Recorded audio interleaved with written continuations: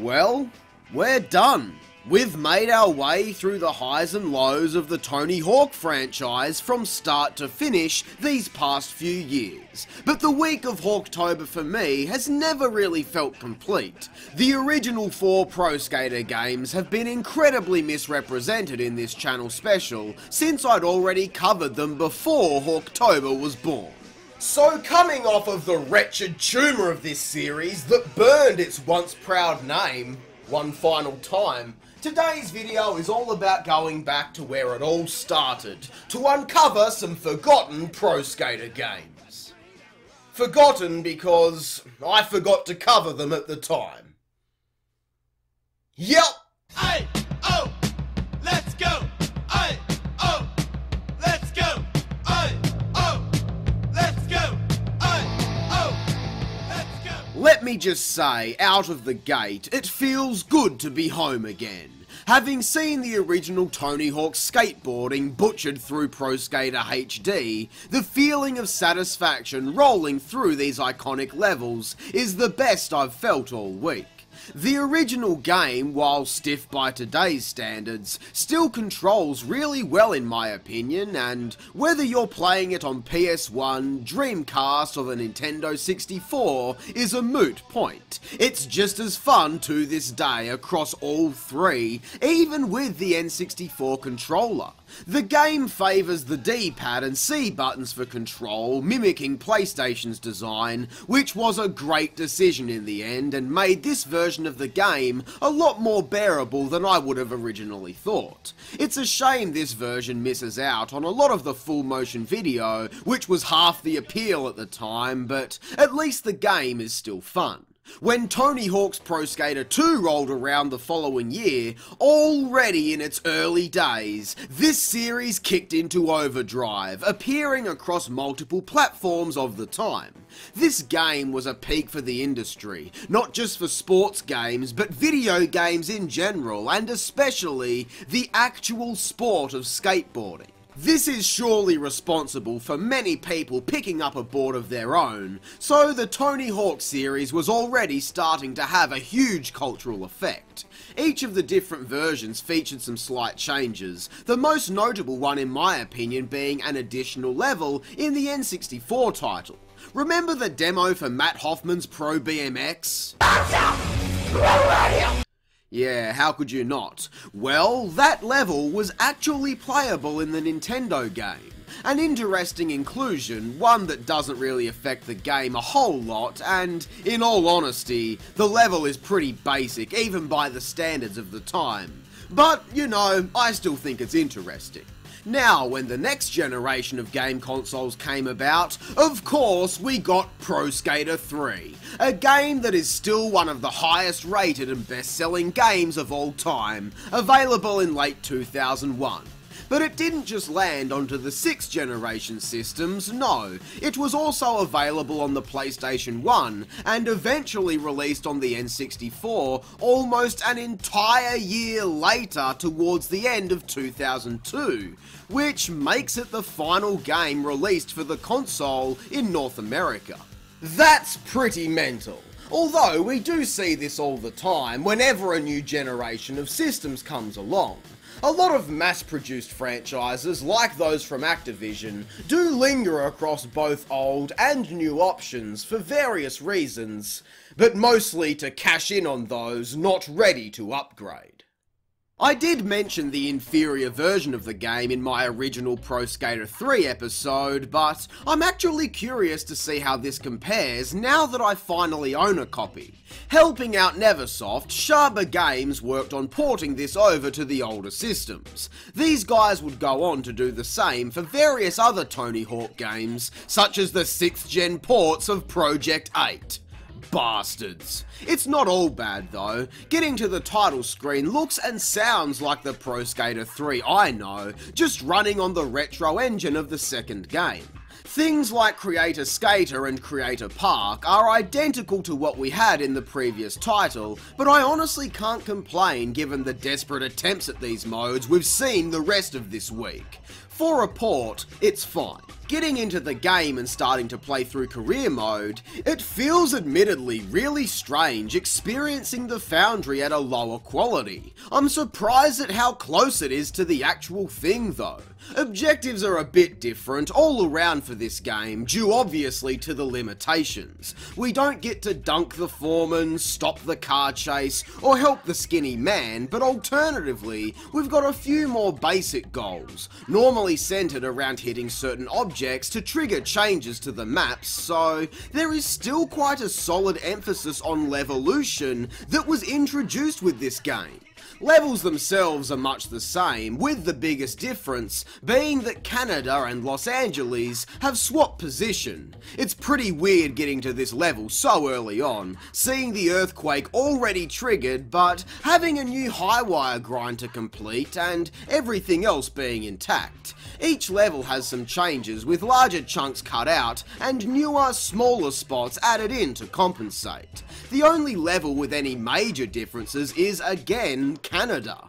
While the skate park area is identical, the woodland area is totally different. We've got more train tracks to grind, dynamite blowing up trees, and a heap of buildings to combo across, where the original version just had nothing. A dead zone. It has that memory altering effect I've gone on about in the past, but I've got to admit, this is a solid compromise for such a beloved game. The one level I think suffers though is the airport. Structurally, not much has changed, but this version of Thups 3 features one major design flaw. The fucking big drop mode is back. You're kidding me! And here I was thinking Robomoto's HD remake was a display of inept game design. It's the same case here as the Pro Skater 3 levels that featured in that game. They're totally balked because of it. Constantly, I find myself falling off my board because these levels were not designed with this mechanic in mind. It was removed after the second game, and as a result of it being here, the flow is killed in certain areas. This is why the airport suffers, because missing your mark on these high grind lines equals death down below. Hell, there is even a new goal where we need to grind this plane, but good luck getting down off the damn thing without bailing.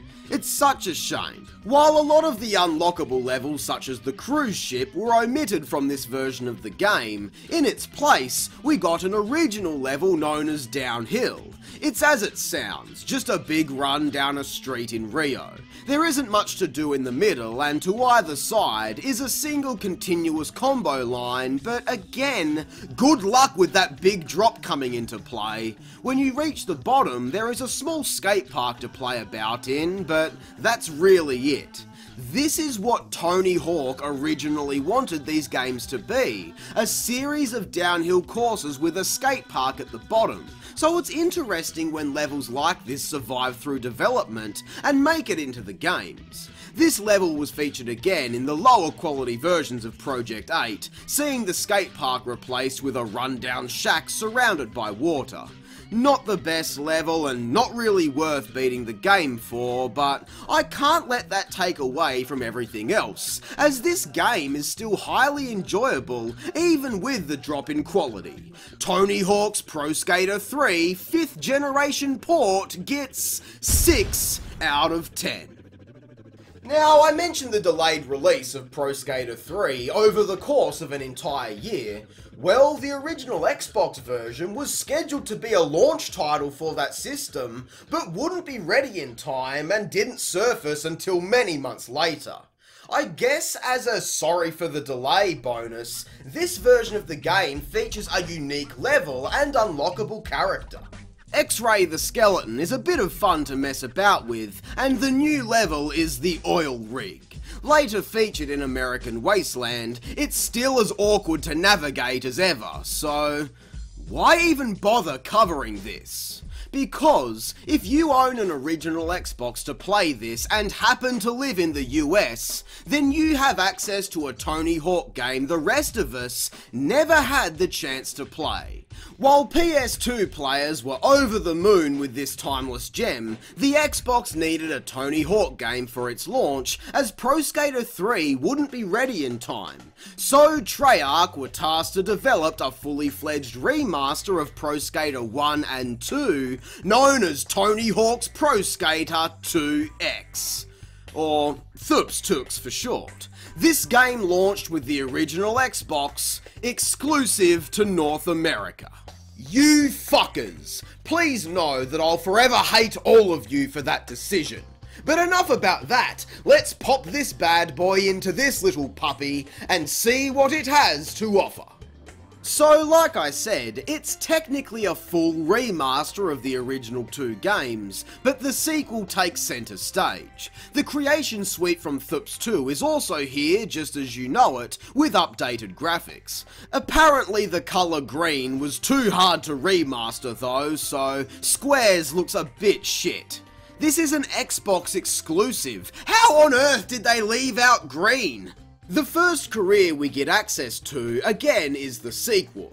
It's just how you know it, honestly, to the point where I don't have much to report. The control is stiffer than I was expecting for the time, but that's actually true to the originals, so I can't complain. This is mostly a graphics upgrade, and I honestly think it looks good. Treyarch did a wonderful job upscaling textures and making models and environments look a lot better. Completing the Pro Skater 2 career unlocks the 2X career, which is where things start to get interesting. This game features 5 brand new levels, the first of which is the club. And it's honestly one of the most garbage Tony Hawk levels in existence. Seriously, it consists of 2 rooms. One has a bowl with some high grinds, and the other has a multi-tiered dance floor, and not much else. There is also this crap techno music playing. Where is Power Man 5000, you cowards? Next level is the construction site, and again, it's not much. These levels come with goals, but only 5 for each, which is weak. It might have been the standard in '99, but not anymore. The problem with this level is that it features a giant vertical structure in the middle, and not much else. Getting to the top is about the only thing to do, unfortunately. From here we move on to Tampa, which may look familiar as it's the contest level from Underground where we compete against Eric Sparrow. This level is a lot better, and the vert area outside features a loop of death. Winning this unlocks the Pro Skater 1 career. I find it kind of backwards how that works. Why not start with the first game, second game, then unlock the 2X career? Oh, by the way, the 2X career is over now. Yep, 2 shitting levels and a competition, and it's over. Nice one, guys. So we go and play through the original game with, you guessed it, big drop physics. Fuck's sake. This is making me feel bad for shitting on Pro Skater HD so much, given that they got it wrong way back here. Still, it doesn't hinder you as much because we've got all the moves of Pro Skater 2, and I can safely say, this is the most carefree, simple, almost boring run of the original game I've ever had in my life. It's so easy, I didn't even have to try. Completing this unlocks the subway, which is a bit boring, especially without any goals. And if you complete all of the goals across the other 2X levels, you unlock the Skylines level. This level is so shit. Summed up, it's far too cramped with objects placed all over, leaving you no room to actually build up to tricks, and all the lines are a fucking mess. Jesus, this was not worth the effort I went to getting ready to play this. I hate to be so sour about it because it is good. In fact, it's a really good upscale of Pro Skater 2 and a decent graphical effort at the original game. But the exclusive content here is not worth it in the slightest and actually hurts the game overall, given the weird progression for unlockables. Not to mention Big Drop Mode breaking some of the better levels. Tony Hawk's Pro Skater 2X gets 5 out of 10. Maybe it's worth a go if you're a fan of the series, but I can guarantee this won't make you a fan of the series. Then eventually, a year later, Pro Skater 3 would make it to the Xbox, but only a few months before Pro Skater 4 would become available. Poor marketing in my opinion. Why would you get last year's game right before the new one was coming out? But I've got a better question. Would you rather try your hand at the still really awesome PS2 and Xbox versions of Pro Skater 4? Or would you rather give the PS1 version a go? For some fuck all reason. This port was handled by Vicarious Visions, who were also responsible for the entire series, making it onto portables, but more on that next year. This game is, as you'd expect, just Pro Skater 2 with a Pro Skater 4 makeover. Timed sessions? Cut. Big drop mechanic? Cut. But unfortunately, due to being on the PS1, the overflowing personality of the superior version is also cut. While the third game managed to retain some of the personality and key traits its new-gen counterpart was known for, Pro Skater 4 doesn't have anything. All missions are triggered from these tokens, we get a straightforward explanation of the objective so we can complete it and move on. I am happy to report that the college map survived a light trimming down. It still feels like the college I remember, with a few less obstacles. Once we earn enough gold points, we can advance to the next area. What this game does differently is split the paths, allowing you to choose the order you play and, by association, the difficulty of missions in levels. Surprisingly, none of the levels have any drastic changes like we saw back with Canada. It's mostly just some palette swaps with a few smaller areas added in to make up for stuff that was removed. Speaking of which, the final zoo level is nowhere to be seen here. Good. That level is pretty shit, to be honest. In its place is a new level, the sewers. It's 3 simple rooms connected with corridors, and each of these rooms offer some interesting terrain. I can't emphasize it enough, this is a damn solid level. I was never the biggest fan of the maps in Thups 4, they serve the objectives more than the objectives serve the level design, but this is really fun. There are a lot of high wire lines for the more advanced players to perfect, but even staying closer to the ground, there are many opportunities for big airs and long combos. I'm prepared to say, this might be one of my favourite Tony Hawk levels. It's really fun. But unfortunately, that's where my praise ends for this game. Like I said, there is none of that Pro Skater 4 flair, as you might expect due to system limitations. But man, does this game suffer because of it. I have one complaint for this game, and let me tell you, it's a deal breaker. All of the missions for each location are exactly the same. There is 28 for each, and I shit you not, 17 of those are either high score or high combo objectives. That is insane! But of those 11 unique goals, they only really revolve around collecting a few items, doing a particular trick over a gap, or winning a competition. Things that happen on every level anyway. All you do in this game is get high scores, and I've done the math. I won't bore you with it, but roughly 70% of this entire game is just hitting the same combo lines for the same high scores. This is just ridiculous. How is there so little to do here? Limitations isn't even a viable excuse, because Pro Skater 3 still had interactive and individual goals for each level. Why couldn't they have done that here?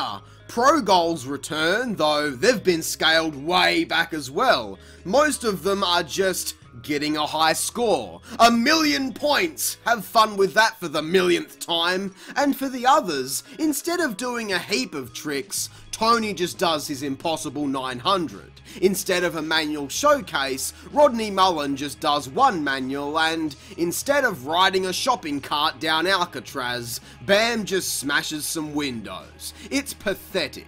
Also, why does Bam get listed under more skaters? That's so mean! It's just him and the little person, once you unlock him, out here on their own. Also, I don't know how this ranks on the offensiveness scale, but as a short man myself, I'm not big on it.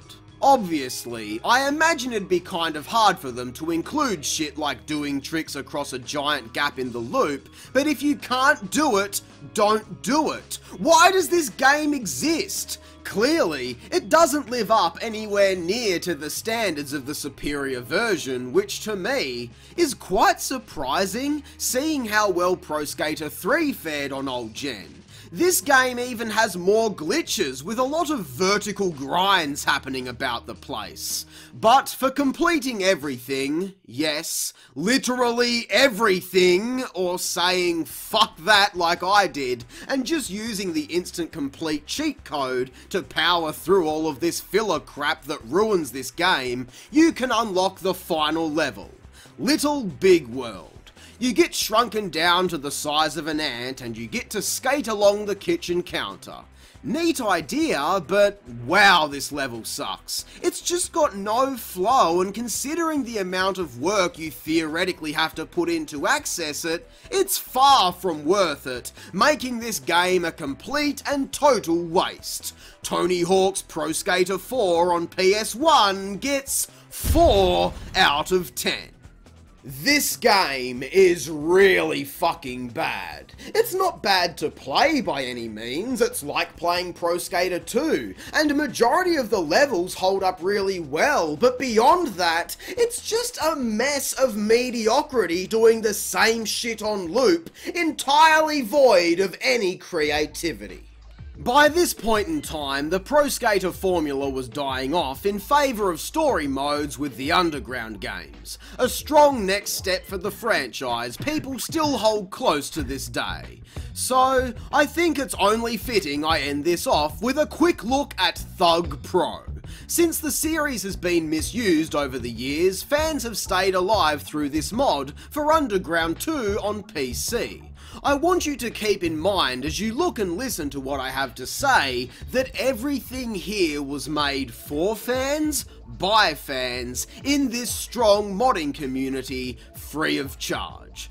The limitations of Creator Skater have been drastically overhauled. Creator Park is just mental in this, but I think most importantly, this gives you levels from every single game, all in one easy to access package. Oh, and of course, it's got online multiplayer.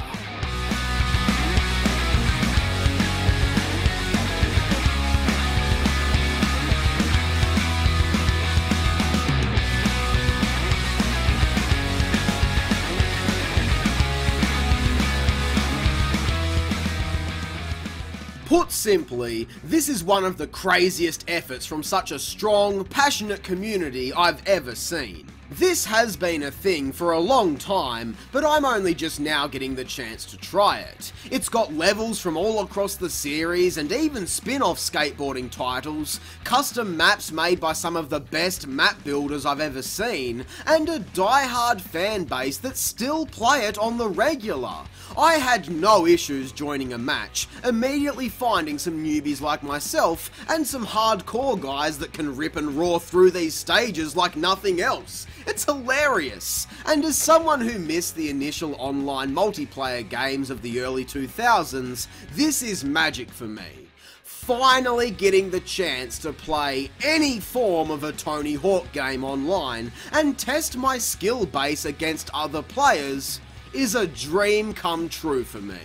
I won't be scoring this unofficial addition to the franchise for that very reason, but these guys did a whopper job on this, and it's truly inspiring to see such a passionate gaming community. Congrats, guys. And once again, we've reached the end of Tony Hawktober. It's been an interesting week, let me tell you. And it wouldn't have been possible without the ongoing patience and support of all the people over on Patreon. 2 years in a row now, you guys have contributed to this event that I pour my heart into, and it means so much to me that so many people want to see these larger scale specials on the channel. At this point, I've had enough Tony Hawk to last me a lifetime, but that won't stop me from coming back again next year to go back through the entire series one last time. Downsized, of course. But until then, I hope you enjoyed Hawktober 2018. If you did, be sure to leave a like, subscribe, and share the videos. I'm Square-Eyed Jack, and I hope you have a great fucking day.